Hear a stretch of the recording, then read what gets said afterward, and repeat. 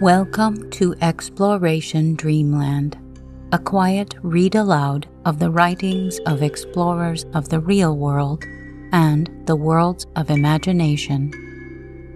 Drop anchor, relax into your comfortable bunk, and drift off to Dreamland with us as we read a lightly edited version of The Last Man by Mary Wollstonecraft Shelley, published in 1826. The book will be read in order, so if you would like to begin at the beginning, please start with Season 4, Episode 54.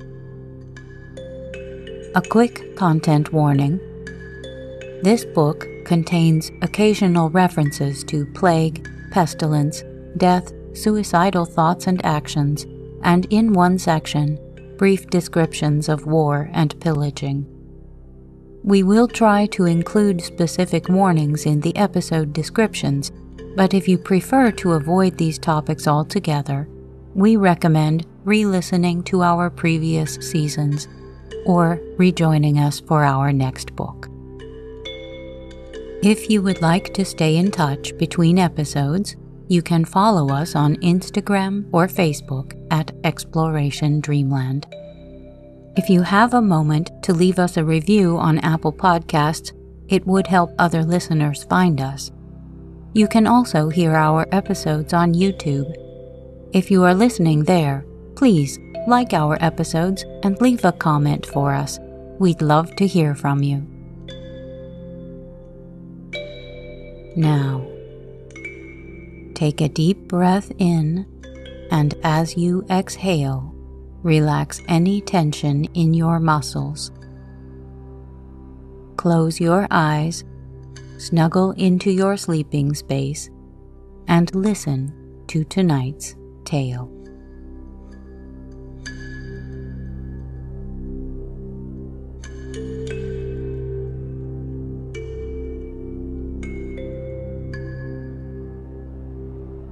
Chapter 6. Eventful winter past. Winter, the respite of our ills. By degrees the sun, which with slant beams had before yielded the more extended rain to night, lengthened his diurnal journey, and mounted his highest throne, at once the fosterer of earth's new beauty and her lover. We who, like flies that congregate upon a dry rock at the ebbing of the tide, had played wantonly with time, allowing our passions, our hopes, and our mad desires to rule us, now heard the approaching roar of the ocean of destruction, and would have fled to some sheltered crevice before the first wave broke over us. We resolved without delay to commence our journey to Switzerland. We became eager to leave France. Under the icy vaults of the glaciers, beneath the shadow of the pines, the swinging of whose mighty branches was arrested by a load of snow, beside the streams whose intense cold proclaimed their origin to be from the slow-melting piles of congelated waters, amidst frequent storms which might purify the air, we should find health, if in truth health were not herself diseased. We began our preparations at first with alacrity. We did not now bid adieu to our native country, to the graves of those we loved, to the flowers and streams and trees which had lived beside us from infancy. Small sorrow would be ours on leaving Paris, a scene of shame when we remembered our late contentions and thought that we left behind a flock of miserable, deluded victims, bending under the tyranny of a selfish impostor.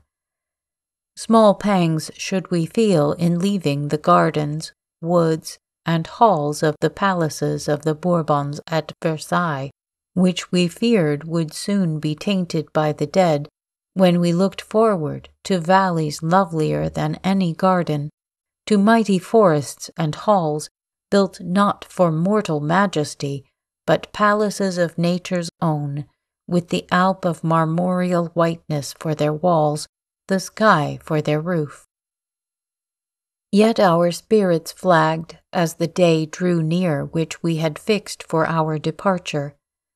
Dire visions and evil auguries, if such things were, thickened around us, so that in vain men might say, quote, "These are their reasons, they are natural," end quote, from Shakespeare's Julius Caesar.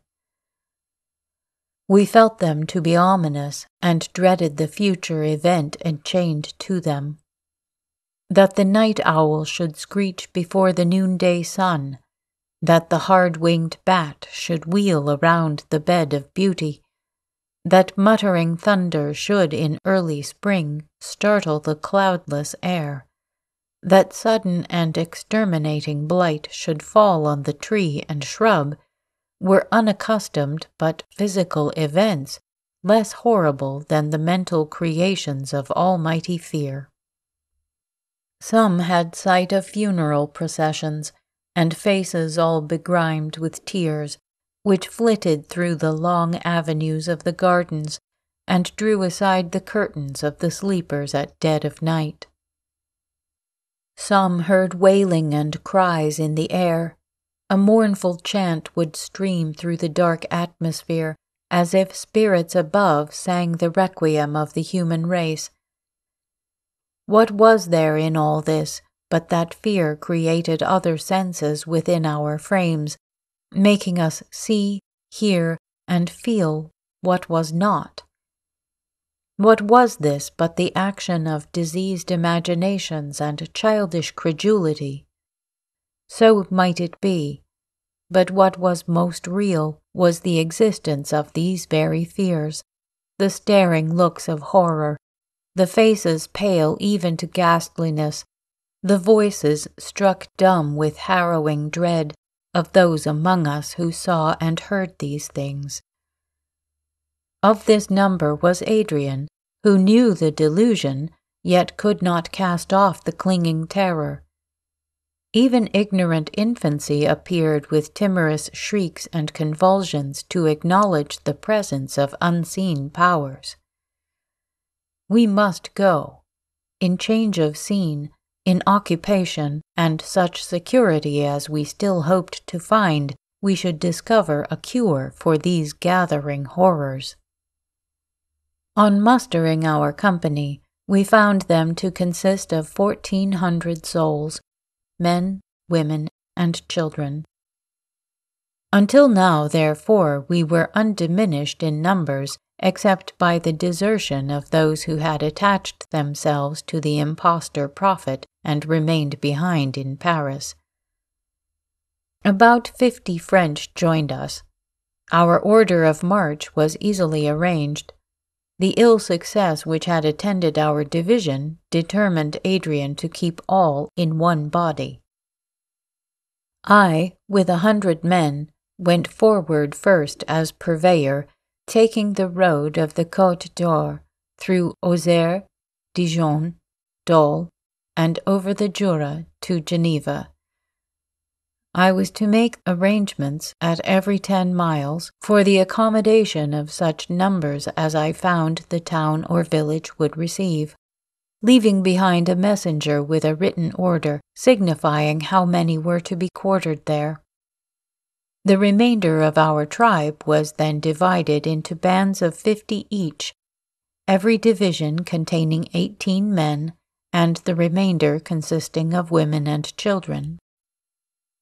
Each of these was headed by an officer, who carried the roll of names, by which they were each day to be mustered. If the numbers were divided at night, in the morning those in the van waited for those in the rear. At each of the large towns before mentioned, we were all to assemble, and a conclave of the principal officers would hold council for the general weal. I went first, as I said, Adrian last. His mother, with Clara and Evelyn under her protection, remained also with him. Thus our order being determined, I departed.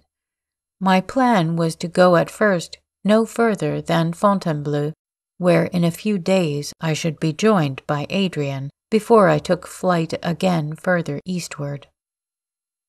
My friend accompanied me a few miles from Versailles. He was sad, and in a tone of unaccustomed despondency uttered a prayer for our speedy arrival among the Alps, accompanied with an expression of vain regret that we were not already there. In that case, I observed, we can quicken our march. Why adhere to a plan whose dilatory proceeding you already disapprove? Nay, replied he, it is too late now. A month ago, and we were masters of ourselves. Now, he turned his face from me. Though gathering twilight had already veiled its expression, he turned it yet more away as he added, "A man died of the plague last night." He spoke in a smothered voice. Then, suddenly clasping his hands, he exclaimed, "Swiftly, most swiftly advances the last hour for us all. As the stars vanish before the sun, so will his near approach destroy us. I have done my best. With grasping hands and impotent strength, I have hung on the wheel of the chariot of plague, but she drags me along with it, while, like Juggernaut, she proceeds crushing out the being of all who strew the high road of life. Would that it were over! Would that her procession achieved, we had all entered the tomb together." Tears streamed from his eyes. "Again and again," he continued, "will the tragedy be acted. Again I must hear the groans of the dying, the wailing of the survivors. Again witness the pangs which, consummating all, envelop an eternity in their evanescent existence. Why am I reserved for this? Why the tainted weather of the flock? Am I not struck to earth among the first? It is hard, very hard, for one of woman born to endure all that I endure." Hitherto, with an undaunted spirit and a high feeling of duty and worth, Adrian had fulfilled his self-imposed task. I had contemplated him with reverence and a fruitless desire of imitation. I now offered a few words of encouragement and sympathy. He hid his face in his hands, and while he strove to calm himself, he ejaculated, "For a few months, yet for a few months more, let not, O God, my heart fail, or my courage be bowed down. Let not sights of intolerable misery madden this half-crazed brain, or cause this frail heart to beat against its prison bound so that it burst. I have believed it to be my destiny to guide and rule the last of the race of man, till death extinguish my government, and to this destiny I submit. Pardon me, Verney, I pain you, but I will no longer complain. Now I am myself again, or rather, I am better than myself.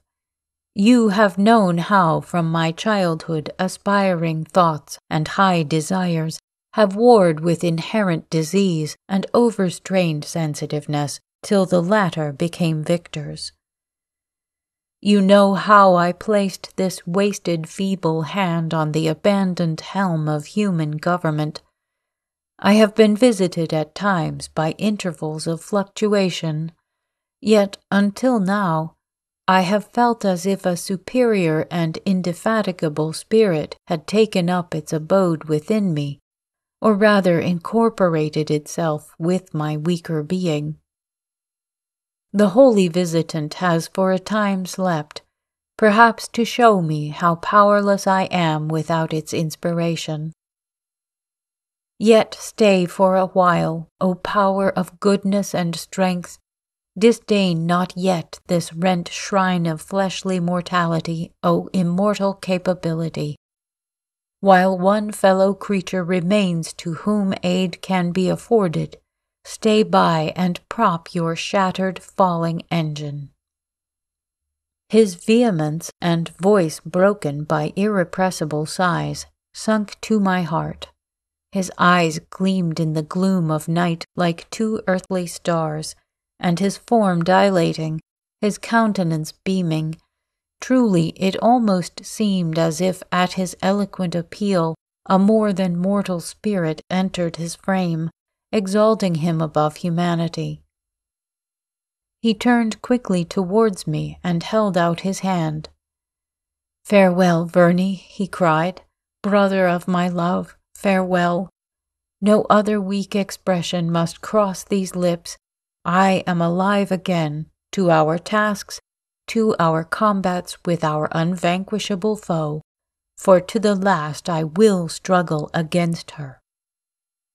He grasped my hand and bent a look on me, more fervent and animated than any smile. Then, turning his horse's head, he touched the animal with the spur and was out of sight in a moment. A man last night had died of the plague. The quiver was not emptied, nor the bow unstrung. We stood as marks, while Parthian pestilence aimed and shot, insatiated by conquest, unobstructed by the heaps of slain. A sickness of the soul, contagious even to my physical mechanism, came over me. My knees knocked together, my teeth chattered, the current of my blood, clotted by sudden cold, painfully forced its way from my heavy heart. I did not fear for myself, but it was misery to think that we could not even save this remnant. That those I loved might in a few days be as clay cold as Idris in her antique tomb, nor could strength of body or energy of mind ward off the blow. A sense of degradation came over me. Did God create man merely in the end to become dead earth in the midst of healthful vegetating nature? Was he of no more account to his Maker than a field of corn blighted in the ear? Were our proud dreams thus to fade? Our name was written a little lower than the angels, and behold, we were no better than ephemera. We had called ourselves the paragon of animals, and lo, we were a quintessence of dust. We repined that the pyramids had outlasted the embalmed body of their builder. Alas, the mere shepherd's hut of straw we passed on the road contained in its structure the principle of greater longevity than the whole race of man. How reconcile this sad change to our past aspirations, to our apparent powers? Sudden, an internal voice, articulate and clear, seemed to say, "Thus from eternity it was decreed. The steeds that bear time onwards had this hour and this fulfillment enchained to them, since the void brought forth its burden." Would you read backwards the unchangeable laws of necessity? Mother of the world, servant of the omnipotent, eternal, changeless necessity, who with busy fingers sittest ever weaving the indissoluble chain of events. I will not murmur at thy acts.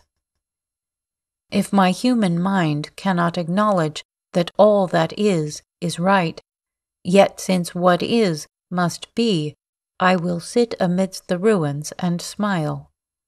Truly we were not born to enjoy, but to submit and to hope. Will not the reader tire if I should minutely describe our long-drawn journey from Paris to Geneva? If, day by day, I should record in the form of a journal the thronging miseries of our lot? Could my hand write, or language afford words to express, the variety of our woe, the hustling and crowding of one deplorable event upon another? Patience, O reader, whoever thou art, wherever thou dwellest, whether of race spiritual or sprung from some surviving pair, thy nature will be human, thy habitation the earth. Thou wilt here read of the acts of the extinct race, and wilt ask wonderingly if they who suffered what thou findest recorded were of frail flesh and soft organization like thyself. Most true they were. Weep therefore, for surely, solitary being, thou wilt be of gentle disposition, shed compassionate tears, but the while lend thy attention to the tale and learn the deeds and sufferings of thy predecessors. Yet the last events that marked our progress through France were so full of strange horror and gloomy misery that I dare not pause too long in the narration. If I were to dissect each incident, every small fragment of a second would contain a harrowing tale, whose minutest word would curdle the blood in thy young veins. It is right that I should erect for thy instruction this monument of the foregone race, but not that I should drag thee through the wards of a hospital, nor the secret chambers of the charnel house. This tale, therefore, shall be rapidly unfolded. Images of destruction, pictures of despair, the procession of the last triumph of death shall be drawn before thee, swift as the rack driven by the north wind along the blotted splendor of the sky. Weed-grown fields, desolate towns, the wild approach of riderless horses had now become habitual to my eyes, nay, sights far worse of the unburied dead and human forms which were strewed on the roadside and on the steps of once frequented habitations where, quote, through the flesh that wastes away beneath the parching sun, the whitening bones start forth and moulder in the sable dust. End quote from Elton's translation of Hesiod's Shield of Hercules. Sights like these had become, ah, woe the while, so familiar that we had ceased to shudder or spur our stung horses to sudden speed as we passed them. France in its best days, at least that part of France through which we traveled, had been a cultivated desert, and the absence of enclosures, of cottages, and even of peasantry was saddening to a traveler from sunny Italy or busy England. Yet the towns were frequent and lively, and the cordial politeness and ready smile of the wooden-shoed peasant restored good humor to the splenetic. Now the old woman sat no more at the door with her distaff. The lank beggar no longer asked charity in courtier-like phrase, nor on holidays did the peasantry thread with slow grace the mazes of the dance. Silence, melancholy bride of death, went in procession with him from town to town through the spacious region. We arrived at Fontainebleau, and speedily prepared for the reception of our friends. On mustering our numbers for the night, 3 were found missing.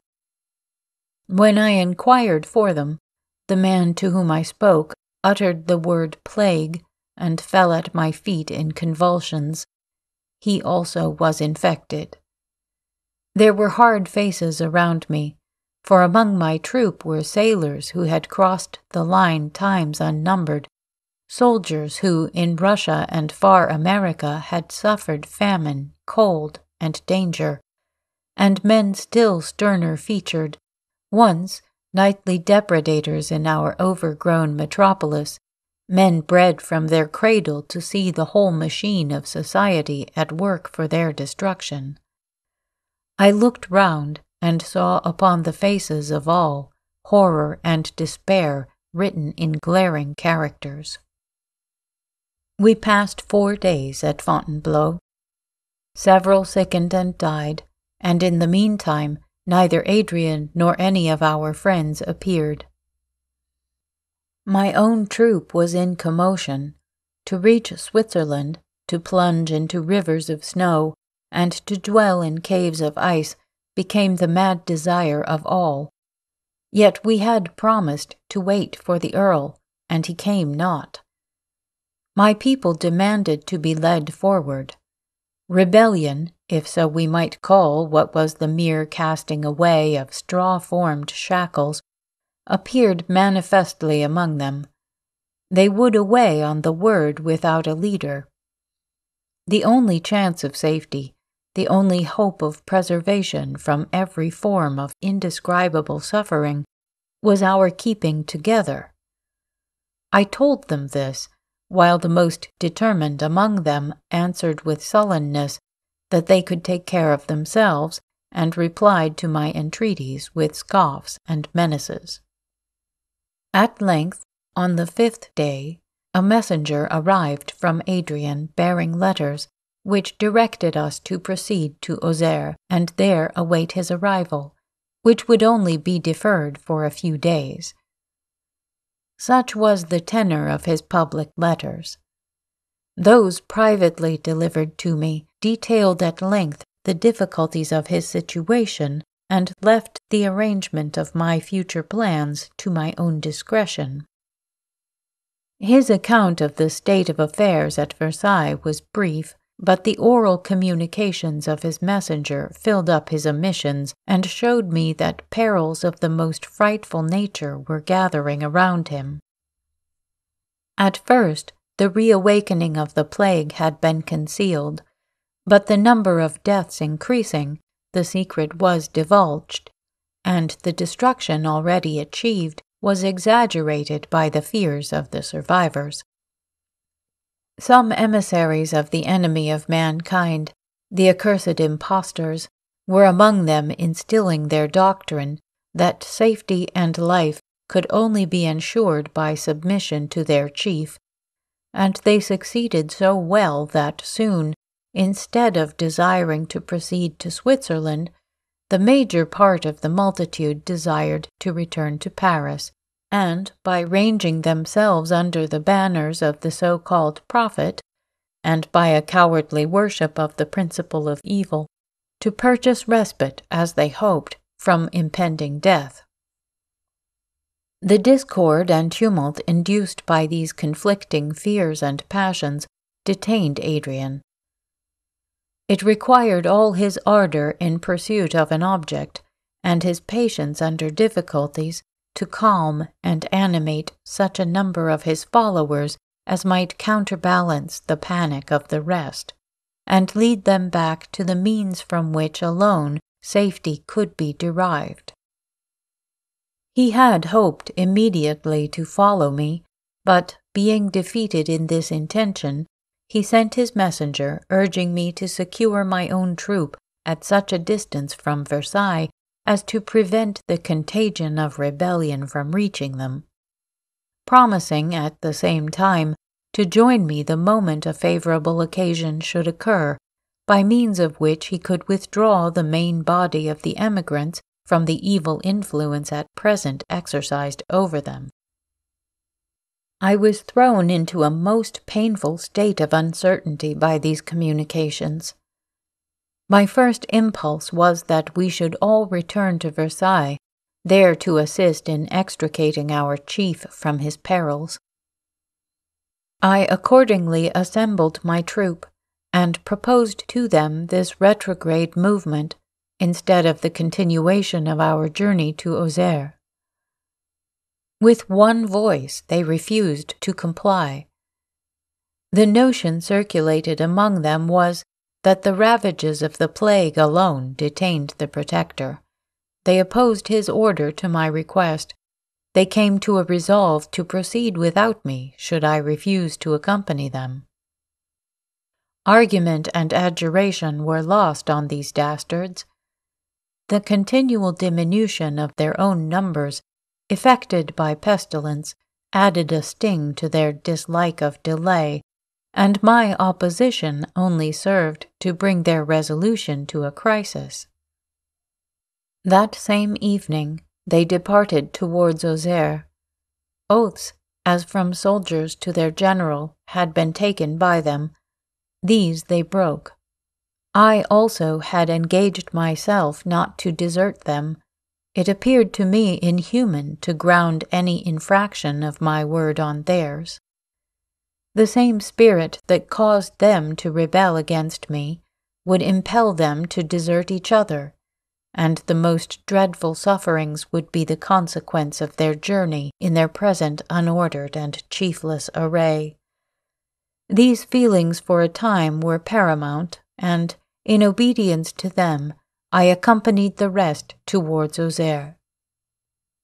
We arrived the same night at Villeneuve-la-Guillarde, a town at the distance of 4 posts from Fontainebleau. When my companions had retired to rest, and I was left alone to revolve and ruminate upon the intelligence I received of Adrian's situation, another view of the subject presented itself to me.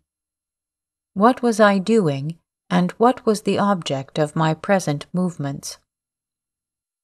Apparently, I was to lead this troop of selfish and lawless men towards Switzerland, leaving behind my family and my selected friend, which, subject as they were hourly to the death that threatened to all, I might never see again. Was it not my first duty to assist the Protector, setting an example of attachment and duty? At a crisis, such as the one I had reached, it is very difficult to balance nicely opposing interests, and that towards which our inclinations lead us obstinately assumes the appearance of selfishness, even when we meditate a sacrifice. We are easily led at such times to make a compromise of the question, and this was my permanent resource. I resolved that very night to ride to Versailles. If I found affairs less desperate than I now deemed them, I would return without delay to my troop. I had a vague idea that my arrival at that town would occasion some sensation more or less strong, of which we might profit, for the purpose of leading forward the vacillating multitude. At least no time was to be lost.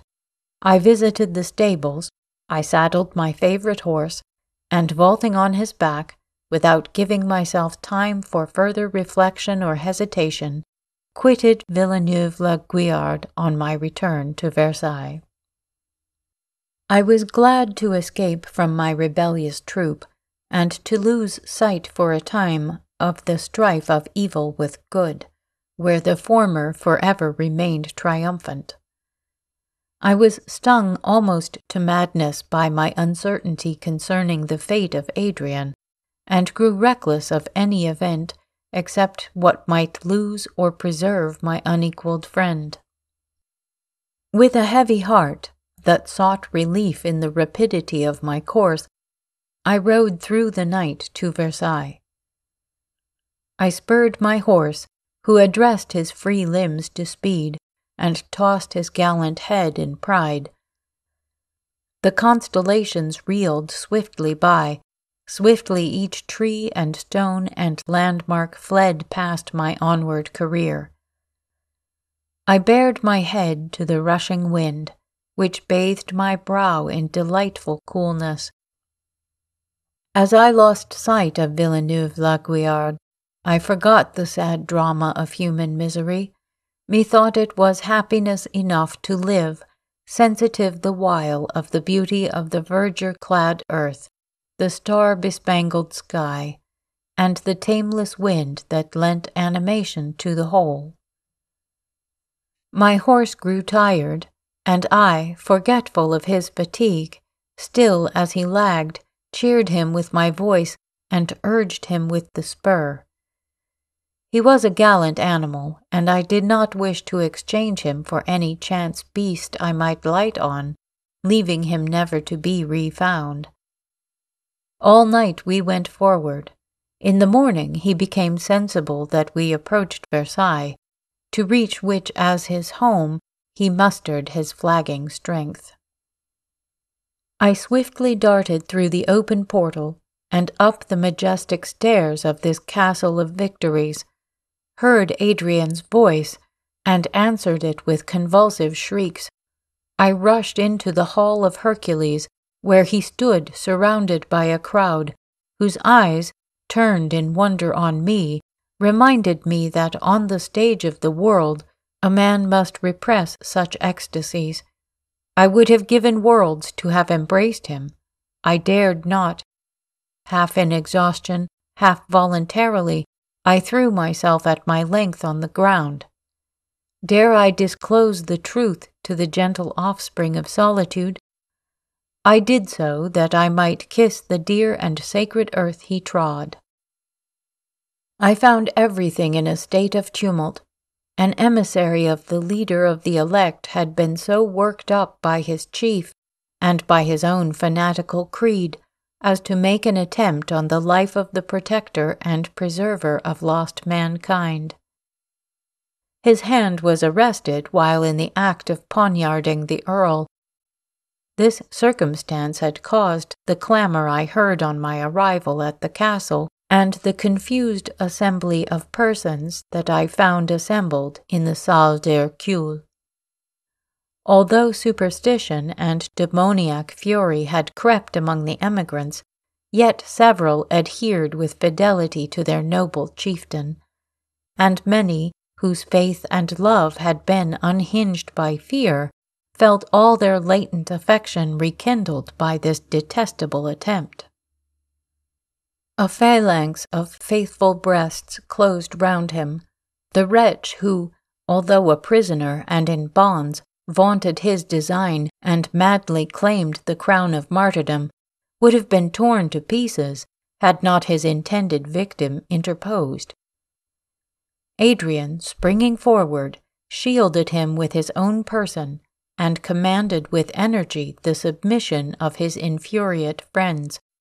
At this moment I had entered.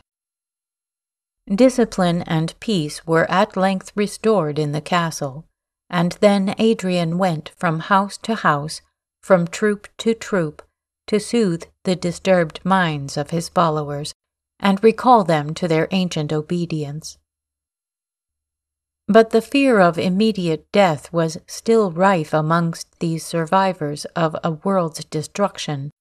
The horror occasioned by the attempted assassination passed away. Each eye turned towards Paris.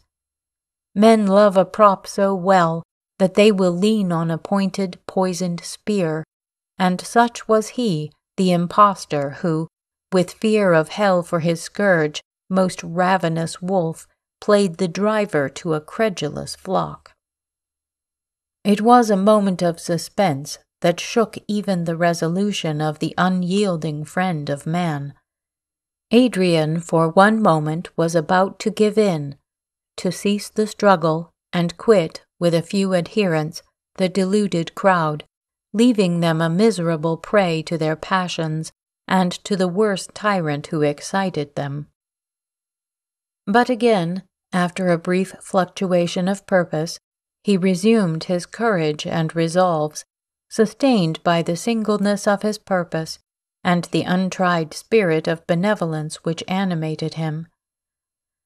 At this moment, as an omen of excellent import, his wretched enemy pulled destruction on his head, destroying with his own hands the dominion he had erected. His grand hold upon the minds of men took its rise from the doctrine inculcated by him that those who believed in and followed him were the remnant to be saved, while all the rest of mankind were marked out for death. Now, at the time of the flood, the Omnipotent repented him that he had created man, and as then with water, now with the arrows of pestilence, was about to annihilate all except those who obeyed his decrees, promulgated by the Ipsi Dixit prophet.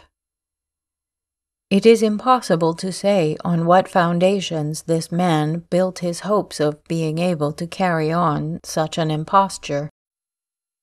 It is likely that he was fully aware of the lie which murderous nature might give to his assertions, and believed it to be the cast of a die, whether he should in future ages be reverenced as an inspired delegate from heaven, or be recognized as an impostor by the present dying generation.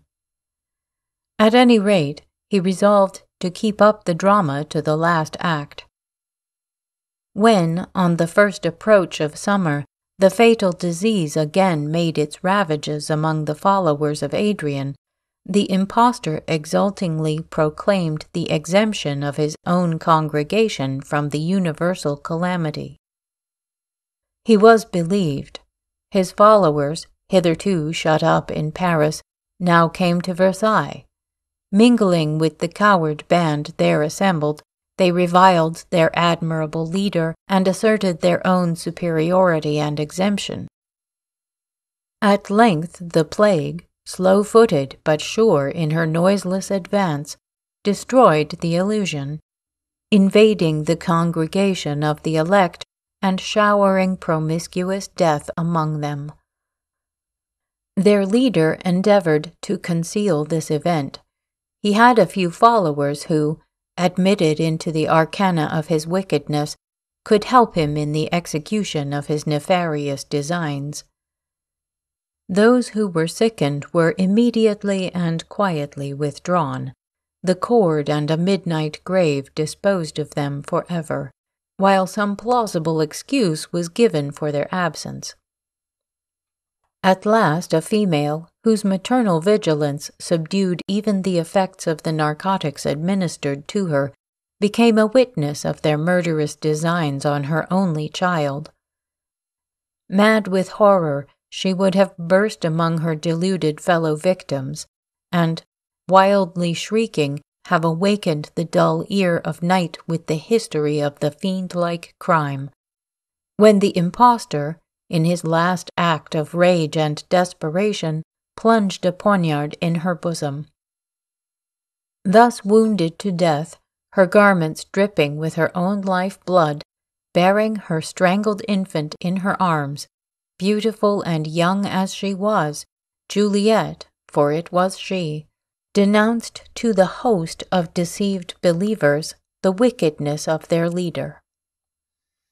He saw the aghast looks of her auditors changing from horror to fury. The names of those already sacrificed were echoed by their relatives, now assured of their loss. The wretch, with that energy of purpose which had borne him thus far in his guilty career, saw his danger and resolved to evade the worst forms of it. He rushed on one of the foremost, seized a pistol from his girdle, and his loud laugh of derision mingled with the report of the weapon with which he destroyed himself. They left his miserable remains even where they lay. They placed the corpse of poor Juliet and her babe upon a bier, and all, with hearts subdued to saddest regret, in long procession walked towards Versailles. They met troops of those who had quitted the kindly protection of Adrian and were journeying to join the fanatics. The tale of horror was recounted, all turned back, and thus at last, accompanied by the undiminished numbers of surviving humanity and preceded by the mournful emblem of their recovered reason, they appeared before Adrian, and again and forever vowed obedience to his commands and fidelity to his cause.